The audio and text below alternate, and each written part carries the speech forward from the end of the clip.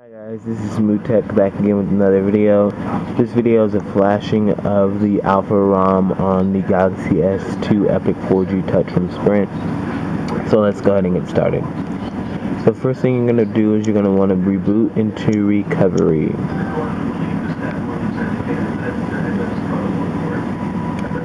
Now if you haven't checked out my video on the CyanogenMod review, go ahead and check out that video. And yeah, so let's go ahead and jump into here. So we're already in here, so let's go to wipe cache partition. Let's wipe it. Advanced, wipe David cache, yes, and then back. Install from zip from SD card. Go down to where the file lives for ALPHA/mod.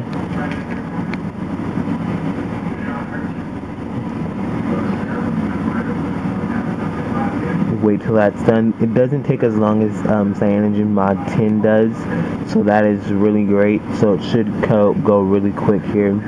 And then after you download this for Alpha ROM, you're going to want to download the Google Apps package, as it will not be on there if you don't do that. So you won't be able to log into My Play Store, your Gmail account. You won't be able to download apps or any of that without the Google's app package installed right after this.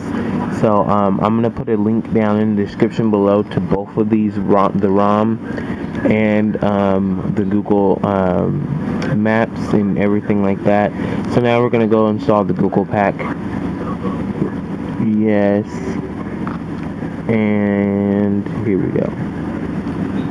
Now this is going to go really quick. The Google app, it's only like I think 86 megabytes or something like that. And also the Alpha ROM 6 is only 100 and something megabytes too, compared to the CyanogenMod ROM, which is 336 megabytes. So there we have it. They're both done. Go back, reboot system now. I didn't restore mine to factory default settings because I wanted to keep my messages and stuff on there. So yeah, it's uploading now. So let's see this. See the startup menu. There you go. That's how you know that you are in with ALPHA6 ROM. And this once again is the Epic 4G Touch from Sprint.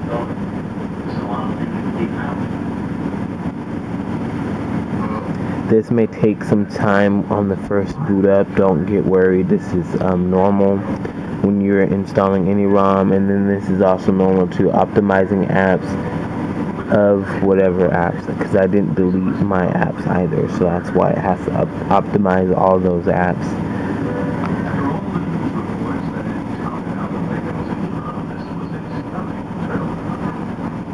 '72 out of 94.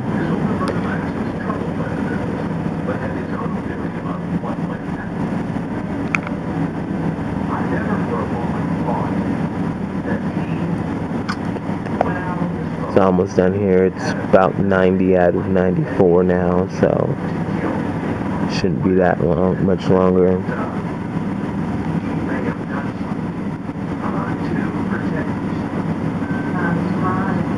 And there we go. Now it's starting apps. It's done optimizing them, and now you get your same thing that you did on CyanogenMod 10 here.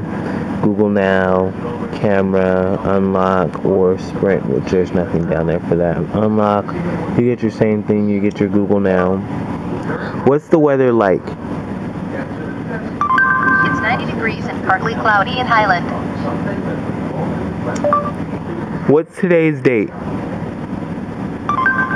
It is Monday, September 24th, 2012. So there you go, that was a quick look at Google Now. So let's jump back in here. Settings, to show you this is Jelly Bean. And there's the build number for the ROM. There it shows that it's Jelly Bean. And there you go. It says Android 4.1.1 Jelly Bean. And you get your little throwing thing. So stay tuned for my review, my first look around the ROM and everything like that. If this video helped you out, please like, comment, and subscribe, as it does help me out a ton. Once again, this is Smoothtech. Hope to see you in the next video. Bye-bye.